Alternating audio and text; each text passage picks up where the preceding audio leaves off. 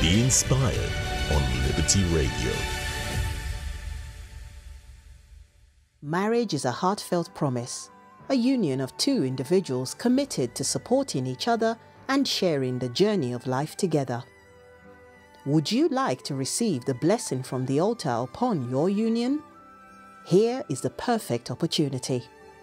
This is an announcement for our next marriage celebration ceremony, a special event where couples will declare their love and devotion to each other.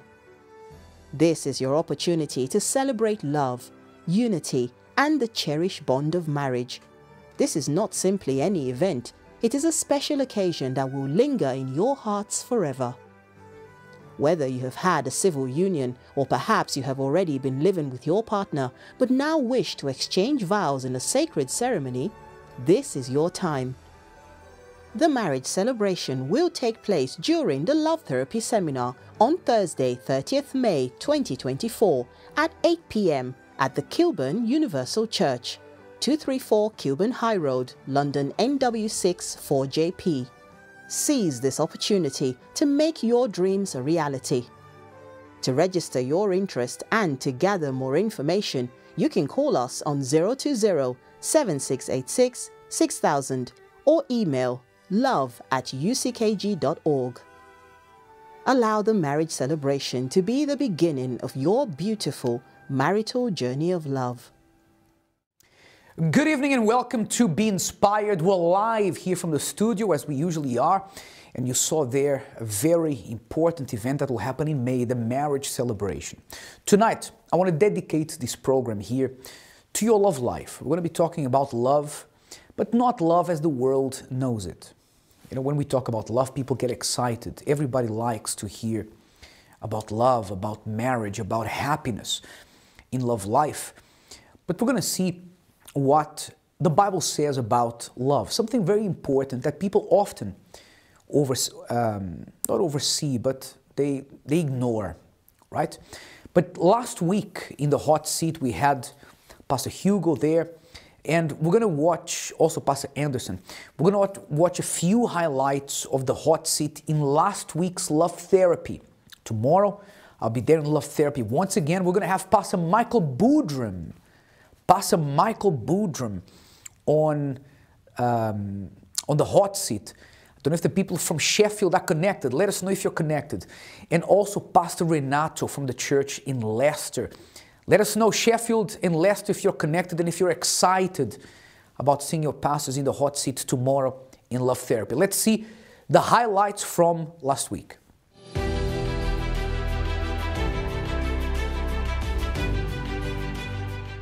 For me, it was at home. My dad, he would do everything that my mom would do. So then when we got married, and I remember that we were living in an apartment and something broke, and I asked him to fix it. And he's like, no, I'll just call the maintenance guy. I'm like, no, this is easy. My dad would do it. In my eyes, I didn't realize I was comparing him, but then I realized several of those situations, the same thing happened. And then with Anderson, I realized when I would say something and he would stay quiet, I was like, uh-oh, I did something wrong. So then the Holy Spirit showed me that I couldn't compare because I wouldn't like him comparing me to his mother. So then I started working on that, and as the years have gone by, he's acquired many skills. I never had a reference of what a real marriage is. I was born actually out of an affair my father had with my mother. So when I got married, even though I had learned already in the church how a husband should be, but when I was actually married, it was very difficult for me to actually know how to speak in a way. Whatever I was upset with, I would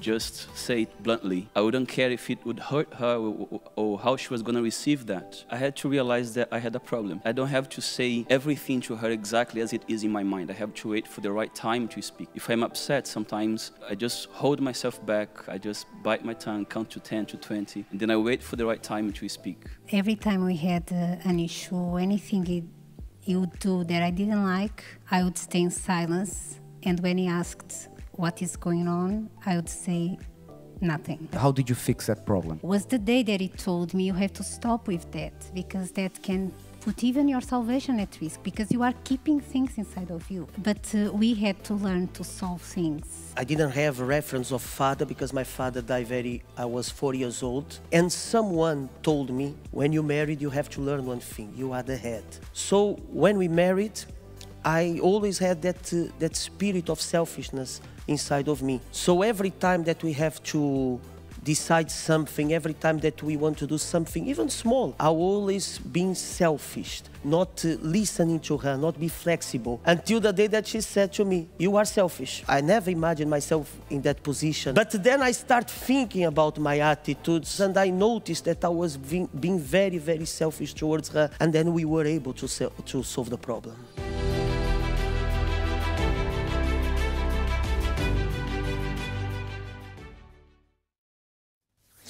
We're excited about tomorrow. Tomorrow, Pastor Michael Boudrum and Pastor Renato, and of course their respective wives. We have a lot of people from Sheffield connected here. We also have Justina from Milton Keynes. Justina, hello. Your pastor told me that you were over the moon, you and your husband, with the opening of the church in Milton Keynes. I know that tonight we had a service there, and I'm sure the church there will break through.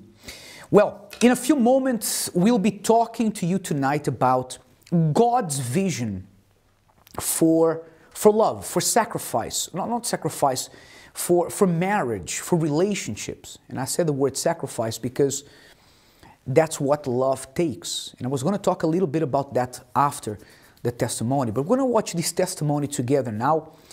Precious, he from our church in Finsbury Park, and then we're going to come back to see what the Word of God speaks about marriage, love life, relationships. Let's watch the testimony together. We'll be back in just a second. I honestly didn't like myself, and I did many things to crave attention. And because I was so sad inside, my family was a mess. I was very insecure, and this led me to do many things that I didn't think I would do.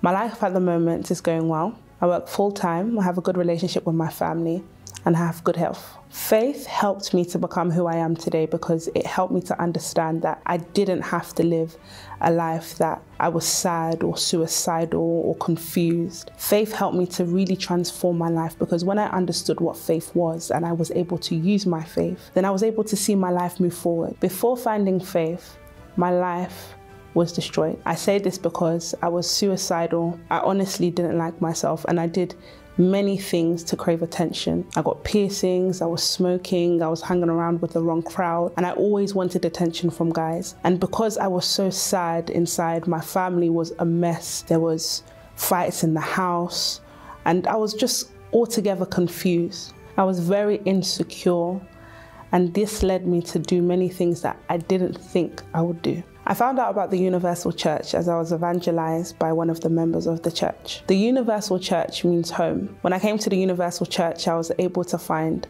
a home and people who accepted me, people who loved me without even knowing me, and that's why I call it home. To be universal is to be faithful. When I'm faithful, following the ways of God, that's the only way I can call myself universal, because the Universal Church, they follow the principles of faith, and when you're faithful to God, then you can truly call yourself universal. I learned how to use my faith properly by coming to the services, the meetings at the Universal Church. The pastors will give advice about how to use our faith, use references from the Bible on how to use faith and what faith was, and they would speak about it in such a personal way that it shook me, and it led me to want to go out and try and use my faith, and it works. It really does work. There were times where I would try, or, I'll do something and give up. But then when I actually used my faith and I believed in it, I believed in what I was doing, then I started seeing results, because the word of God is true. When you do something and you believe in the name of God, you're going to see results. As a member of the Universal Church, I'm able to help people by speaking to them about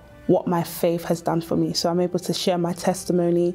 I'm able to evangelize, in the same way someone evangelized me those years ago, and they helped me to understand what faith was. I'm able to do the same for others. I'm an assistant in the church. Therefore, I'm able to sit down with people and really help people who are going through what I was going through those years ago. Today, I see myself as someone who can make it. Before, understanding that I can do something and actually complete it was very hard because I was very insecure. I was very low in who I was. But now I have power, I have strength. Even when I go through the toughest of moments, in my mind, God assures me that there is nothing that I cannot do because I'm with him. By the power of faith, I've been able to conquer my healing. I've been able to conquer all the internal issues that I've gone through. They've been removed.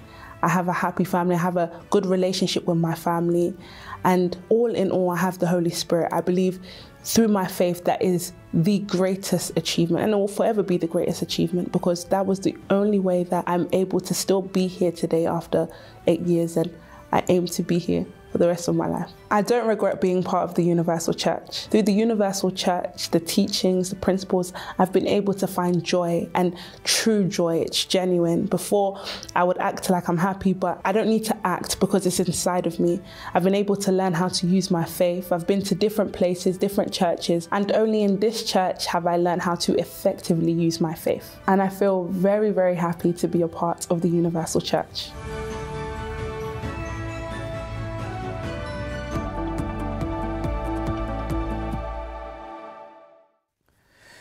Welcome back. There was someone in the chat here that asked for the address of the church in Milton Keynes, and our production already put it there. So it is 602 Midsummer Boulevard, Milton Keynes, MK9 3NB. If you know anyone in the Milton Keynes area, let them know that the UCKG has arrived, and the rest of the UK get ready because we are coming. Now, it's interesting that someone who spoke a lot about love was someone who spoke about that he chose to remain unmarried. And that was the Apostle Paul.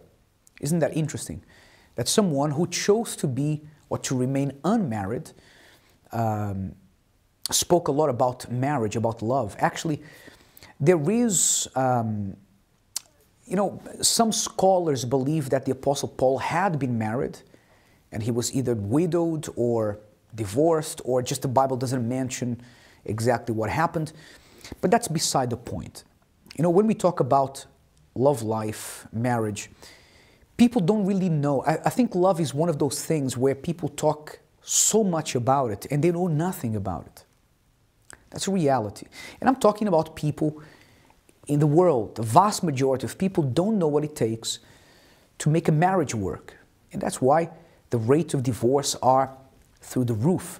And the Apostle Paul wrote something very interesting in Ephesians chapter 4. From verse 2, it says, "With all lowliness and gentleness, with long suffering, bearing with one another in love, endeavoring to keep the unity of the Spirit in the bond of peace."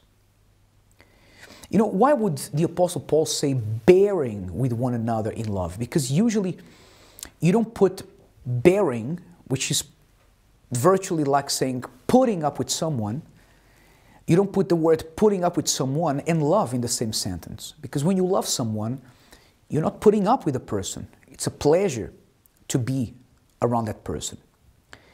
But we have to understand that no matter how much you love someone, there are moments where you get upset about something. There are moments where you have a disagreement. And in those moments, sometimes you want to lash out, you want to get angry, you want to say certain things. But the Bible teaches us in those moments to bear with that person. And to bear, not only bear with them, but to bear with them in love. And the world doesn't do that. You know that the world, when people get married, they think like this. When they get together, they think like this. If this relationship is meant to be, if we love each other, then it's going to be perfect. And the moment that they find a stumbling block in the road, the vast majority of people, they jump ship. They get out of the relationship because they think clearly this relationship was not meant to be, because otherwise we would get along all the time. But guess what? Sometimes we don't get along. And that doesn't mean that person is not good for you. You have friends that you've had for 10 years, for 20 years, and there were times you didn't get along with that person. You still kept them as a friend. And a marriage is like this. Even though people don't like to accept that sometimes you have to bear with the other person, you have to. You know, my wife has to bear with me sometimes because I am definitely not perfect. I have my ways of being that perhaps can be annoying sometimes. But this is it. That's why we love each other. We bear with one another. I have Pastor David here with me, here from our church in Finsbury Park. Pastor David, good evening. How are you? Good evening, Bishop. I'm very well, thank you. And then, does your wife have to bear with you sometimes? All the time, Bishop. I'll be honest. All the time. Well, we have to bear with each other, but it's all part of what makes the marriage a blessing, actually, because we understand that in the same way that God is merciful with us and has to bear with us sometimes with our mistakes and our faults, we have to bear with others. We have to bear with our spouse, our wife, who makes mistakes, and we make mistakes as well, so she has to bear with me, as I was saying. And that's how the marriage becomes a blessing. We become better, we become more patient, and it develops us as people. Yeah. You know, for example, I'm here in the studio doing this program with Pastor David, right? I saw Pastor David earlier today in the service and during the day. But this is the extent of our relationship. When the program finishes, I'll go home and he goes home. So I don't really have to put up with him or bear with him, as we were saying, because he has, you know, he goes home, even though we live here in the same building. But when you are with someone, that person has to endure with you in the best of times, but also in the worst of times. And we were talking earlier about the word sacrifice.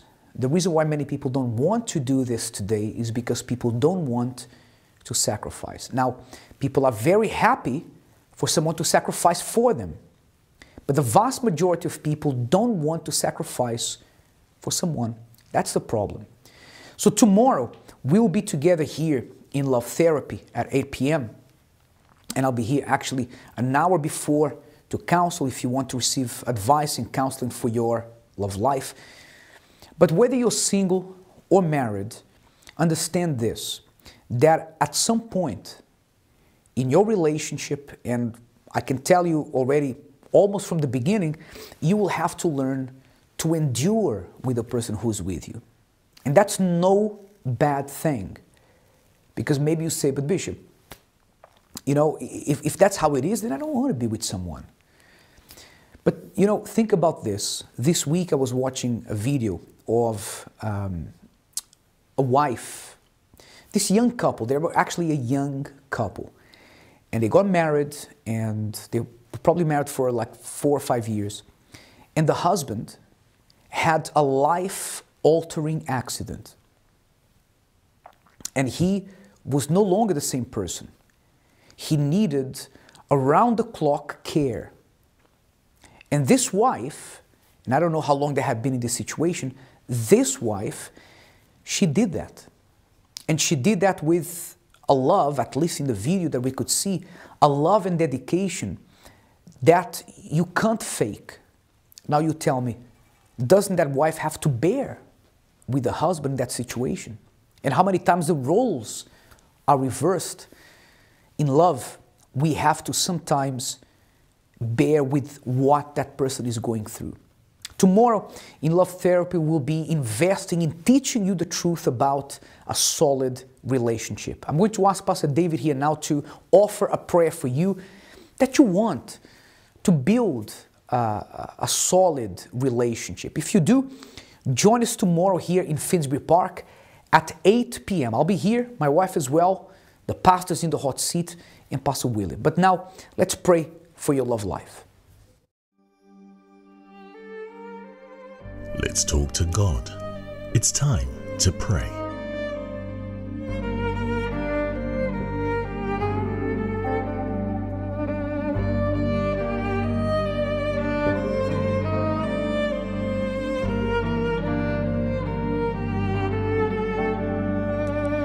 My Lord and Father, in the name of your Son, Jesus Christ, I pray now for all those who are connected and they desire a blessed love life, a blessed marriage. And they understand that a blessed love life is not founded on feelings and how butterflies, or they feel butterflies in their stomach and desire to be around the person all the time, like many couples have at the beginning of the relationship. But they understand that a good marriage, a blessed marriage, is built on sacrifice. And at times, we have to bear with one another. My God, help this person who perhaps right now, they have had thoughts of leaving their partner. They've had thoughts of breaking up their marriage because they don't feel the same way that they once felt. They haven't realized that bearing with the other is part of a good marriage. But my Lord, hearing this today, they have made a decision. They are making a decision to change, to start to do what they need to do, my Lord, so that their marriage can flourish in the way that you want. I pray for this person, my God, who feels as if their marriage has no hope, my Lord, who feels as if they've come to the end of their tether and they don't want to try anymore. My Lord, if there is hope, my God, I ask you to help them to see and find the solution which is in you. Because Lord, you give us strength to bear with others as you bear with us. We pray, my God, that you help this person. We pray that all those who desire to honor you through their marriage, they may receive strength from you right now. I determine, my God, wherever this person is, perhaps they were looking for the solution. They were looking for the word and they heard it today, my Lord. Give them the strength to put that word into practice and to decide from now on that their marriage will be different. Their love life will glorify your name. My God, I present all those who are connected, who are tuned into us right now, into your hands. And I determine that from today on, their love life is blessed. In Jesus Christ's name, amen. Amen. Praise God. We believe that our God heard our prayer, and if you want to fight for your marriage, you want to fight for your love life, don't give up. Tomorrow is the day to do that. We'll be together here at the Cathedral of Miracles in Finsbury Park at 8 p.m. Join us here because I believe that God still has a plan for you and for your love life, okay?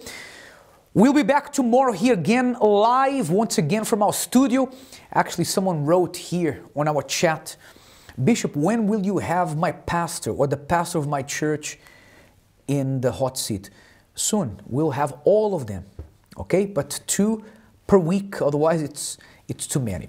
We'll see you tomorrow. We'll leave you now with one more testimony of faith. God bless you. Bye-bye.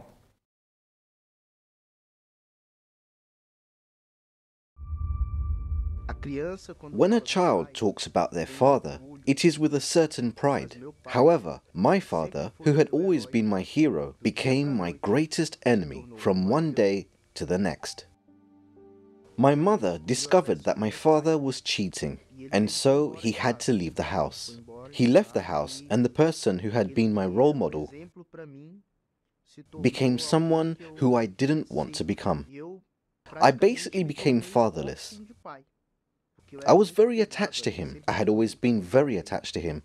What I started to lack at home, I began to look for on the streets. At school, I came across drugs.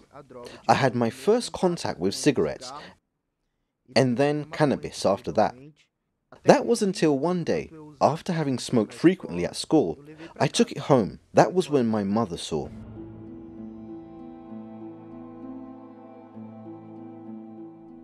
Her reaction was of despair, crying. I saw my mother despair in a way that I'd never seen before. That was when the mask I had worn before my mother, pretending to be a good boy, fell off. I had hated what my father had done to my mother, which was making her suffer, and now I'd become worse than him.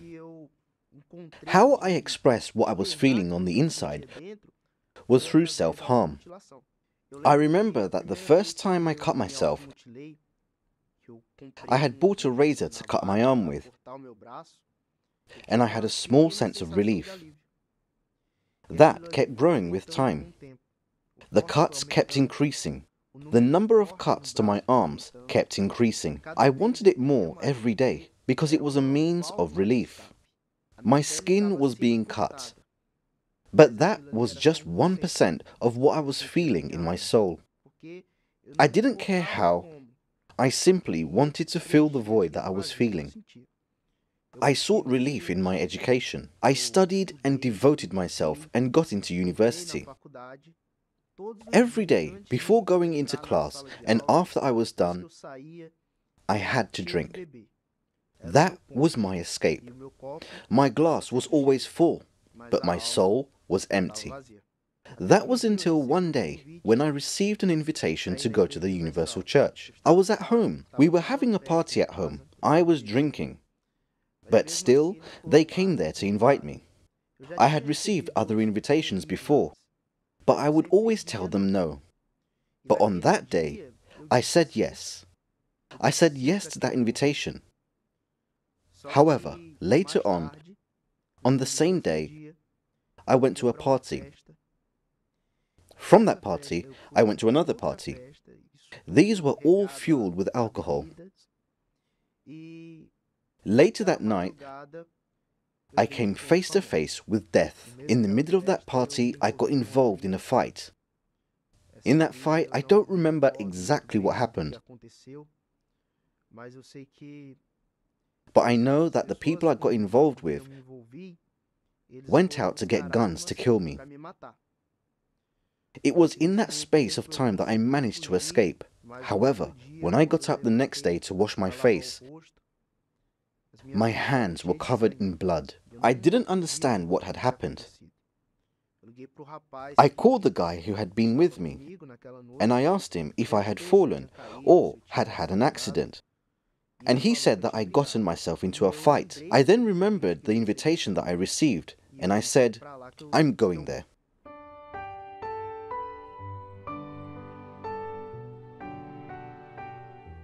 When I entered that place, I looked up and read, Jesus Christ is the Lord. Simply by going into that church, I already felt the peace that was there. I said, this is the peace that I want in me. This is what I need.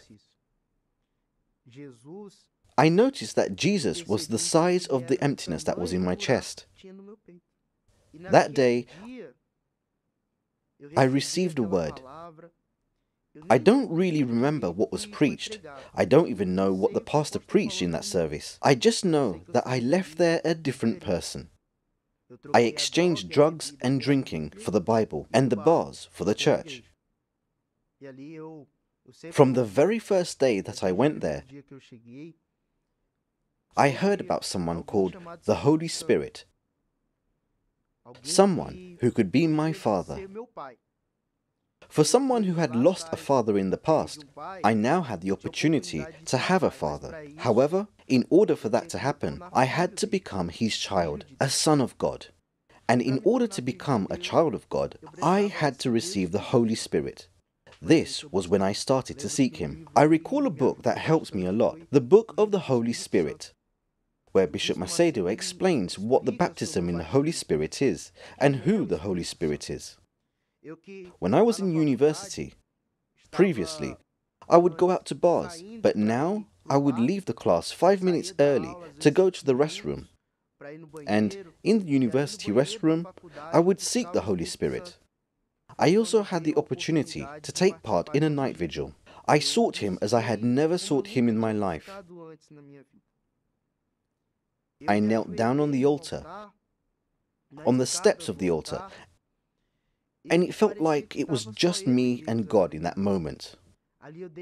I poured out my entire life there. I poured out everything that I had done, and I experienced Jesus embracing me there. The peace that I received was so great that the drugs, the drinking, the cannabis, and all the highs that I felt with all the drugs that I took could not compare. You couldn't even measure how joyful I was. The Holy Spirit became my healing, my peace. The father that I didn't have, he completed me. I managed to forgive my dad because I had held a grudge against him. I had held ill feelings against him. If I, who had made so many mistakes, was forgiven, who was I to condemn my dad for his mistakes?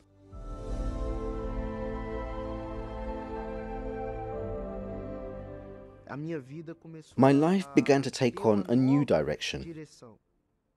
There was this burning and relentless desire in me to win souls, to take what I had received that day to other people. I couldn't be selfish. I thought about this 24 hours a day. I left my job, I left university to follow what Jesus said. Go into all the world and make disciples of every nation. Preach the gospel to every creature. I wanted to take the word of life that I received to the people who are suffering, just as I was suffering one day.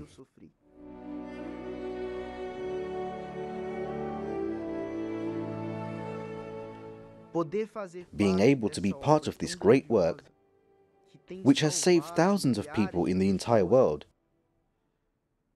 is a very great privilege. To give my life and my time is nothing compared to what I have received from God.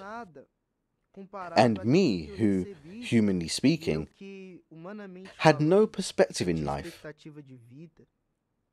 My future was either death or jail, due to everything that I was going through. However, praise God that through the Holy Spirit and the Universal Church, where I met the Lord Jesus, I am here. What used to have no life in it now has life to give to people today. What was empty is now a fountain to bring life to someone who is lifeless. Today, wherever the Holy Spirit sends me, I'll go. There I will be. I will always say to the Spirit of God, here I am.